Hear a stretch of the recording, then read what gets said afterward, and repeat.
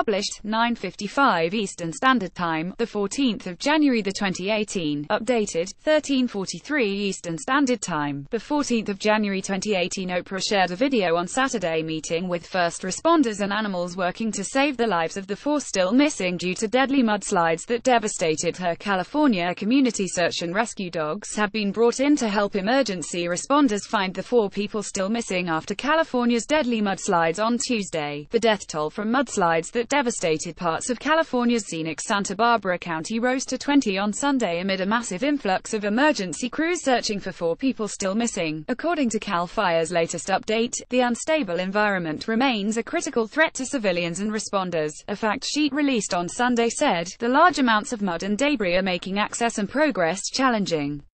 Search and rescue remains the highest priority. Oprah, who owns a home in the affected area, shared video meeting the people and animals working to save lives on her Instagram page on Saturday. "Thanks everyone for your prayers and concern," Oprah wrote with an earlier video showcasing the devastation experienced by others in her community, shared Wednesday. "My property is fine.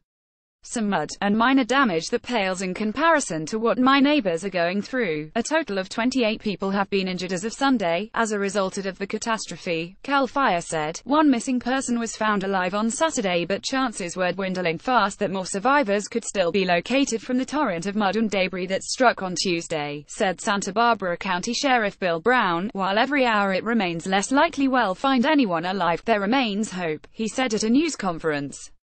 Scroll down for video. Oprah shared video of the devastation experienced by her neighbors in her California community after Tuesday's mudslides. Emergency responders explained to Oprah how they train the animals that they hope will find the remaining 4 missing individuals, possibly dead but hopefully alive. Emergency responders explained to Oprah how they train the animals that they hope will find the remaining 4 missing individuals, possibly dead but hopefully alive. These 2, gesturing to 2 of the 3 search and rescue dogs seen in the video, alive, find only, so they only find live buried people, one responder said. Mondo, the yellow Labrador retriever seen in the video, is a cadaver dog, so he's a recovery specialist. He said, "We train with people buried in the rubble. We teach them that's how they get rewarded," he explained.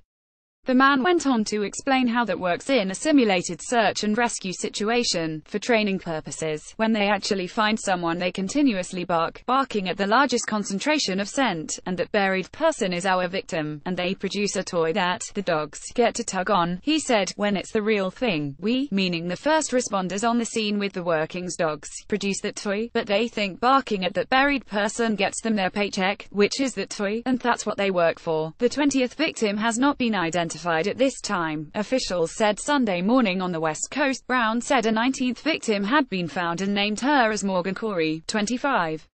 Her 12-year-old sister Sawyer had previously been discovered dead after their home was swept away this week. Morgan Corey, pictured, 25, was the 19th victim found. Corey and Morgan were sleeping when the mud smashed into their home.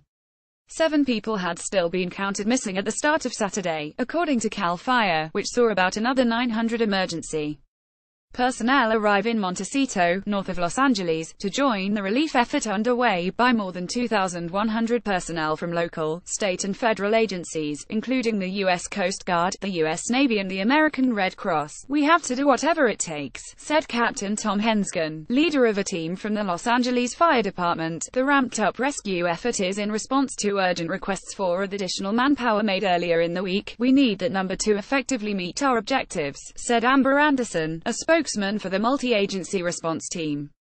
"To get people here takes time, and we're finally getting that request for influx." On Friday, the sheriff's office made a plea for information on any of the missing residents, who range in age from 2 to 62. About 900 more emergency personnel arrived in Montecito, north of Los Angeles, Saturday to join the relief effort underway by more than 2,100 personnel. The ramped-up rescue effort is in response to urgent requests for additional manpower made earlier in the week. Oprah shared images of her neighbor's property on Wednesday that had been destroyed in Tuesday's mudslides. A rescue worker named Cameron took Oprah through mud and debris for a closer look at the devastation. The disaster struck on Tuesday after heavy rains drenched the area near Montecito, where vegetation had been stripped bare by the largest wildfire in California's history. Rain-soaked hillsides gave way, unleashing a sudden, violent stream of mud, water, uprooted trees and boulders onto the valley below and killing victims, now known to be ages 3 to 89. The destruction covered 30 square miles, the California Department of Forestry and Fire Protection said. Officials ordered residents in most of the southeastern corner of Montecito, which is east of Santa Barbara, to leave their homes for what was likely to be 1 to 2 weeks. A young mother asleep with her 3-year-old daughter as her 10-year-old nephew slumbered nearby were among those killed. Other victims included a 22-year-old woman who died in the arms of her brother as he frantically tried to save her after their father was swept to his death by the fast-moving river of mud. Here are their stories and those of others in a community where victims ranged from captains of industry to the people who manicure their lawns. Marilyn Ramos, left 27, was killed along with her young daughter Kylie Benitez, Wright, 3, in the floods. Marilyn Ramos, Kylie Benitez and Jonathan Benitez. Marilyn Ramos was asleep in bed with her 3-year-old daughter, Kylie Benitez, when the deadly mudslide came crashing through their Montecito rental home, carrying both to their deaths. Also killed was Kylie's 10-year-old cousin, Jonathan Benitez, who was asleep nearby. Marilyn's husband, Antonio Benitez, was injured, as was his brother, Victor, who is Jonathan's father. Victor's 2-year-old son survived, but his wife, Fabiola, was still missing on Saturday. The brothers, immigrants from Mexico, owned a gardening and landscaping business in Montecito. Marilyn was a stay-at-home mom. My sister was such a good person, she only thought of others to the point that she would cry with you when you were hurt or sick, Jennifer Ramos said between sobs as she spoke by phone from her home in Mexico. Her 27-year-old sister called relatives every day in the town of Marcuelia, near Acapulco on Mexico's Pacific coast, Jennifer Ramos said. When a call didn't come Tuesday, she sensed something was wrong. During her last call home the day before, Marilyn put her daughter on the phone and she happily told her aunt about the toys she received on January 6, the day of the Maggie, a holiday widely celebrated in Latin America. During a visit home in September, Marilyn Ramos told her family she missed Mexico and hoped to return someday. On Friday, her family spoke with Mexican officials about bringing her body back. Her family are now trying to raise money for them to return both mother left and daughter right to Ramos' native Marcuelia, in Guerrero, southern Mexico. Peter Florit was at home with his partner of 17 years during Tuesday's violent storm when the couple felt the floor beneath them shake and roll. Moments later, a wall of mud burst through their walls and swept him and Ralph Lalo Barajas away. The last thing Peter yelled out to me was, "Lalo, grab onto some wood and don't let go," Barajas told CBS News. That was the last I heard of him. Barajas was rescued, treated for cuts, bruises and a sprained neck and released from a Santa Barbara hospital. He searched for his partner until he got the news that he had died. Peter Florit, Wright, 73, and his life partner Ralph Lalo Barajas left were asleep in their bed at 3:30 a.m. Pacific on Tuesday when water began gushing into their house in Montecito. Peter Florit, pictured, was swept to his death. His body was found just a few hours later near Olive Mill, at 11 a.m. on Tuesday, although his family were not notified until the following day. Friends and family have paid tribute to Florit, who studied nursing at Santa Barbara City College and worked as an end-of-life caregiver. The mudslide hit the couple's Hot Springs Road home so hard it was knocked off its foundations, according to another friend. Friends and family have paid tribute to Florit, who studied nursing at Santa Barbara City College and worked as an end-of-life carer. Julie Miller wrote on Facebook, "With a very heavy heart, our kind, creative friend with an unforgettable laugh has left us. Thank you all for sharing and especially to Cynthia for finding the most recent information for us. Hug your loved ones and stay in contact with people you adore. You never know when it will be too late. He's a great loss to so many people," Seal said. "He was just a very unique person. Everyone loved him. He was fun. He was mischievous. He would also always play jokes on you." Florit grew up in upstate New York, and moved to Montecito in the 1970s. There he met Barajas and the couple have been together for the past 20 years. His family are now traveling down from New York for his funeral. A GoFundMe account has been set up by Barajas' niece Angelique Barajas to help pay for Florit's funeral and her uncle's medical expenses. Florit grew up in upstate New York, and moved to Montecito in the 1970s. There he met Barajas and the couple have been together for the past 20 years. Dr. Mark Montgomery, 54, died in the mudslide. His daughter Caroline Montgomery, 22, was also killed. She was back home for the holidays drive. Mark Montgomery and Caroline Montgomery. Dr. Mark Montgomery and his family returned from a Brazilian vacation only 2 days before the mudslide that took his and his daughter Caroline's life came crashing down a hillside into their two-story home. Montgomery's wife and oldest daughter had left for a business trip to New York soon after returning home Sunday. He stayed behind with his 22-year-old daughter, Caroline Montgomery, who had just graduated from Barnard College in New York, and his 20-year-old son, Duffy. The three were asleep before dawn Tuesday when the mudslide slammed into their home. The 54-year-old physician, sleeping downstairs, was swept away. His daughter, sleeping upstairs, was engulfed in mud and other debris. As Duffy tried to save her, she died in his arms, said Dr. Michael Behrman, a longtime family friend. Her brother suffered a broken shoulder blade and other injuries. Behrman had been staying in the Montgomery family's home while they vacationed, his own home having burned down during the devastating wildfire that struck the area last month. Having a house burn down and losing all your stuff doesn't seem like a very big deal now, he told the Associated Press on Friday. It's losing Mark and his daughter and the utter devastation of the area that has gone along with that. I, like everybody here, knew several of the other people who died. He was especially close to Montgomery, having recruited his fellow orthopedic surgeon to Santa Barbara more than 20 years ago and having mentored Montgomery during his residency. He made a huge difference in people's lives, Behrman said. He was an absolutely wonderful guy, who had a kind word for everybody, very friendly, compassionate and wonderful with his patients. The hand surgeon, a popular figure in the local community, who graduated from Princeton University and Columbia University Medical School, was described as kind and caring by his patients. As word of the physician's death spread, tributes poured onto social media. He fixed my hand after a camping accident in 2012, 2 weeks before my wedding, David Iglesias told the KSBY television station. I cut all the tendons in my fingers. He was able to reattach them. I have full use and feeling in my hand because of Dr. Montgomery. James Mitchell and Alice Mitchell. Elderly couple James Mitchell, 89, and Alice Mitchell, 78, had been missing since early on Tuesday and have since been confirmed dead. The couple had been married for more than 50 years and had just celebrated Jim's 89th birthday when they were swept away along with their dog Gigi. Jim, who worked in labor relations, and Alice, a schoolteacher, had moved to Montecito in 1995 after raising their 2 children in Southern California's Orange County. They're an adorable couple, and they were in love with their house, the daughter, Kelly Weimer, said Wednesday before learning they had died. She last spoke to them Monday when she called to wish her father a happy birthday. The couple had planned to stay at home the night of the storm and have a quiet dinner. Their grandson had taken them out to celebrate the day before. The Mitchells are survived by their 2 children, 6 grandchildren and 2 great-grandchildren. Married couple James Mitchell left, 89, and Alice Mitchell Wright, 78, were tragically killed on Tuesday. The elderly couple had been married for more than 50 years and had just celebrated Jim's 89th birthday when they were swept away along with their beloved white poodle Gigi. The coroner confirmed their deaths on Thursday. Rebecca Riskin was the picture of success and health before she was killed along with her 2 dogs. Her firm, Riskin Partners, credited the former ballerina with having closed more than $2 billion in high-end real estate sales since she founded the company in the early 1990s. SHE's leaving a huge void. She was exceptional, said Gina Conte, who described the 61-year-old Riskin as her best friend, mentor and confidant. Real estate broker Rebecca Riskin Wright, 61, was killed in the mudslides. Conte said Riskin, who was the maid of honor at her wedding, took joy in pairing the perfect home with a perfect family and loved cooking, going for long walks and spending movie nights with her family.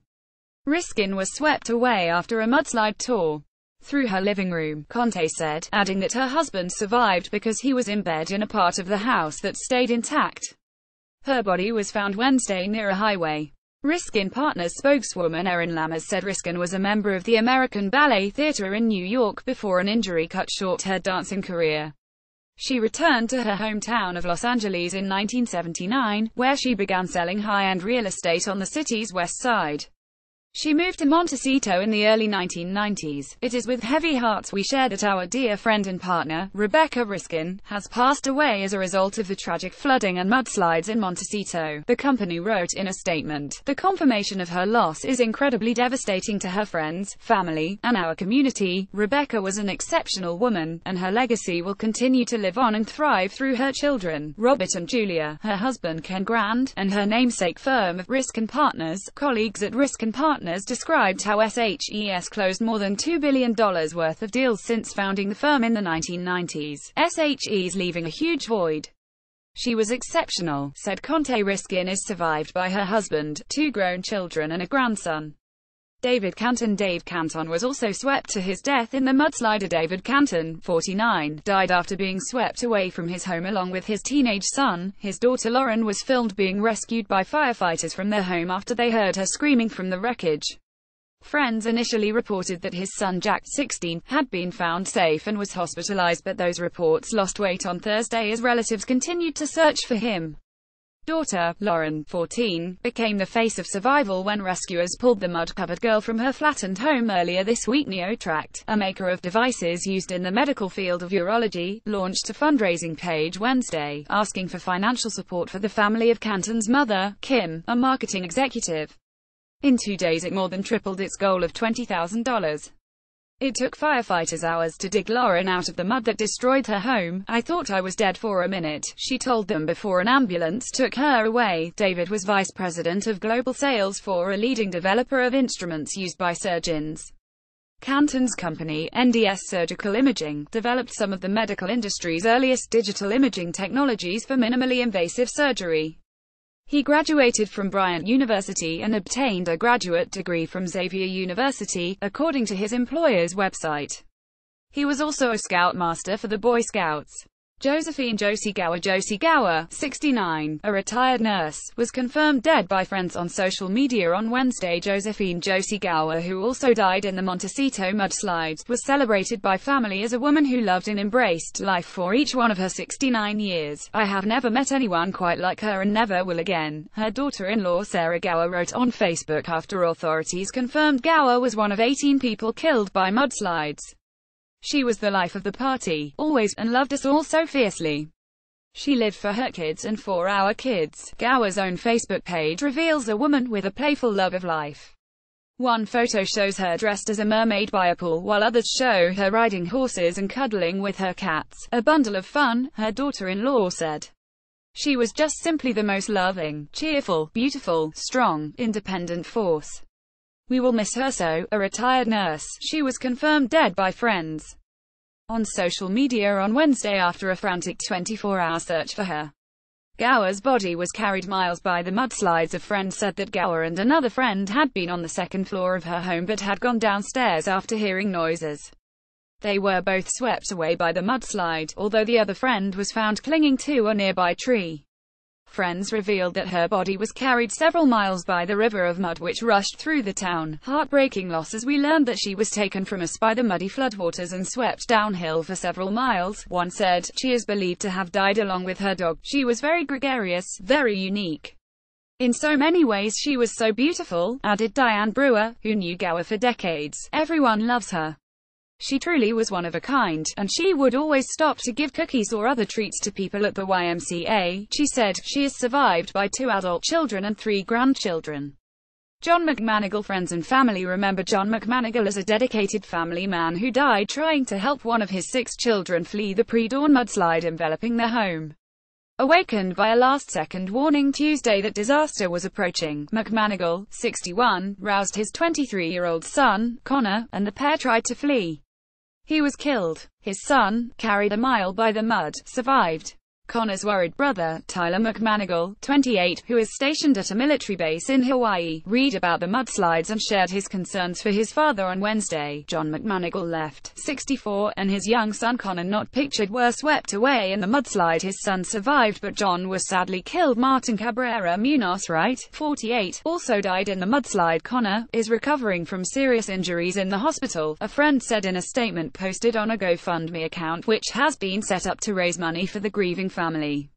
The posting described McManigal as an amazing man, father of 6, and a loving husband. His community activities included serving as a host father for the Santa Barbara Foresters Baseball Club, for which Connor played. Like the rest of our larger Santa Barbara community, we are crushed by this tragedy, the club said in a statement.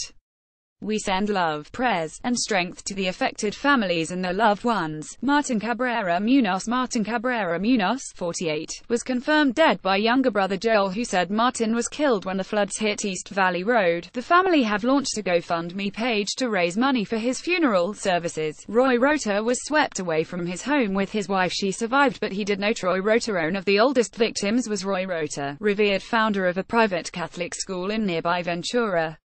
The 84-year-old former real estate broker had fled his Montecito home just last month when it came under threat from the wildfire. He died at home, authorities confirmed Thursday. Roy believed intensely in the power of a Catholic education, St. Augustine Academy headmaster Michael Van Heck said this week. He's been a deep supporter of the school in every way and a mentor to me personally, to the faculty and to the kids. Officials of the K-12 school, Rota founded in 1994, said his wife was injured in the mudslide but survived. Pray also for his wife, Teresa, the gentle giant of charity and grace, and for his children and grandchildren, the school said in a statement.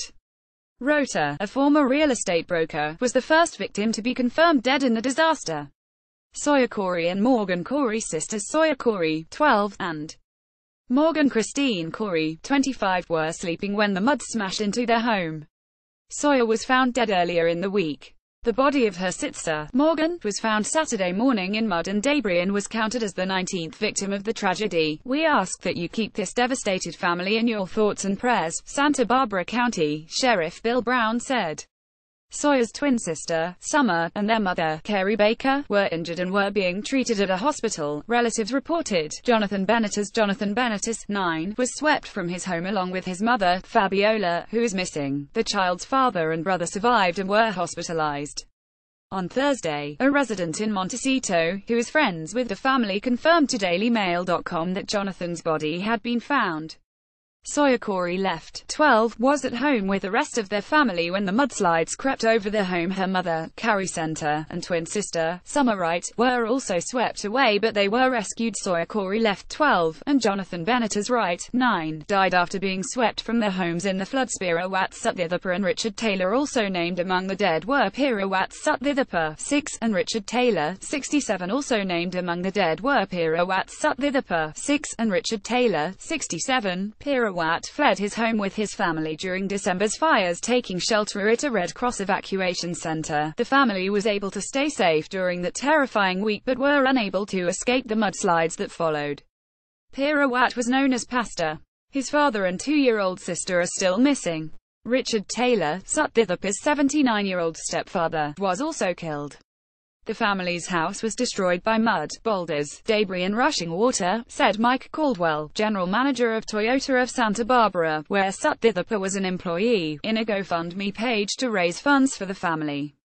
Literally nothing is left. Pira Watt, 6, fled his home with his family and took shelter at a Red Cross evacuation center during last month's fires, but they were unable to escape the devastating mudslides that followed. A number of other people are also still missing. The Santa Barbara County Sheriff's Office made a plea for information on any of the missing residents, while acknowledging that finding anyone alive would be a miracle. The missing persons were reported by family and friends, and resided in areas that were heavily damaged during the storm and subsequent mudslides, the Sheriff's Office said. The Sheriff's Office listed the names of the missing, who range in age from 2 to 62, in a statement on Friday night. Other missing persons who resided in areas heavily damaged during the storm and subsequent mudslides are John Jack Canton, 17, Fabiola Benitez Calderon, 28, Pinit Satyadhapa, 30, and 2-year-old Lydia Satyadhapa. John Jack Keating, left, a 53-year-old homeless man, is missing, along with Fabiola Benitez Calderon Center, 28, and 17-year-old John Jack Canton Wright. Also missing is Pinit Satyadhapa, 30, and his 2-year-old daughter Lydia, seen together at left, and Lydia by herself right. Frustrations and dark discoveries are mounting for a California town ravaged by a deadly and destructive mudslide. Most of the people of Montecito, a town usually known for its serenity and luxury, were under orders to stay out of town as gas and power were expected to be shut off Saturday for repairs. Santa Barbara County Sheriff Bill Brown on Thursday expanded what was known as the Public Safety Exclusion Zone to incorporate most of the town. It meant that even those who had stayed behind would have to leave and those who entered the zone would be subject to arrest. "It is a little frustrating," said Sarah Edman, whose home was undamaged and whose section of town still had gas and electricity. "It's martial law here, basically. However, with most utilities about to be cut off and sewage running into the nearby creek, she decided to heed the order to leave. I mean, you're losing all your basic health and sanitation services," she said. "When those go down, you have to leave." Downpours sent mud and boulders roaring down hills stripped of vegetation by the gigantic Thomas wildfire that raged in Southern California last month. Dozens of homes were swept away or heavily damaged and more than a dozen people were killed on Tuesday. It was another difficult turn for those living in the Southern California town that has been subject to repeated evacuation orders in recent weeks, first because of a monster wildfire last month, then because of downpours and mudslides. CIA Monroe said her family was lucky their home wasn't ruined and they were all healthy and safe, though her daughter lost one of her best friends. But Monroe said it was stressful after evacuating 3 times during the wildfire to be packing up a 4th time. A family had offered them a room to stay overnight, but then they were looking at spending up to $3,000 a week for a hotel. "Where do you go when you're a family of 4 and you don't have a second house?" Monroe asked, noting that some residents of town have 3rd and 4th homes. Financially, that's a burden. While Montecito is best known as a getaway for the rich and famous, the median home price among current listings is more than $4 million. There are also working families living in modest houses and apartments. More than 1,200 workers taking part in the search and cleanup effort flooded into the town with a population of about 9,000. A backhoe scooped up mud and rocks around buckled and flattened homes, while bulldozers cleared roads of tangled trees, muck and boulders. Tanker trucks were being used to haul off floodwaters sucked up from U.S. Highway 101, the crippled coastal route connecting Santa Barbara to Ventura. This photo provided by the Santa Barbara County Fire Department shows firefighters making secondary searches on homes damaged and destroyed by deadly rain and mudflow in Montecito. A work crew cleans up an area of Highway 101 that flooded in Montecito. The number of missing after the California mudslide has fluctuated wildly, due to shifting definitions, the inherent uncertainty that follows a natural disaster, and just human error. Brown said the recovery effort has been hindered by residents who had stayed behind or tried to check on damage in neighborhoods where homes were leveled and car-sized boulders blocked roads and littered properties. Rescuers were busy probing thick muck, swollen creeks and tangled trees with poles in search of 7 missing people, while dogs sniffed for bodies. A 20th victim was found dead on Sunday, officials from Cal Fire said. That individual has not yet been identified. Morgan Corey, 25, was found dead Saturday and identified as the 19th victim. Her sister, Sawyer Corey, 12, had previously been discovered dead. A crew found the body of the 18th victim, Joseph Bleckel, 87, before noon in his home near Romero Canyon, Brown said. It was the first death discovered since Wednesday. The cause of Bleckel's death wasn't announced, but all other victims died from multiple traumatic injuries due to a flash flood and mudslides. Those still missing include Fabiola Benitez, the mother of Jonathan Benitez, a 10-year-old killed in the flooding. Benitez lived with her sister-in-law, Marilyn Ramos, 27, who was asleep with her daughter, Kylie, 3, when mud crashed through their Montecito rental home, carrying both to their deaths. "My sister was such a good person. She only thought of others to the point that she would cry with you when you were hurt or sick," said Ramos' sister, Jennifer Ramos, pausing to sob for several seconds. The husbands of both women and the 2-year-old son of Fabiola Benitez were hospitalized with injuries, Ramos said.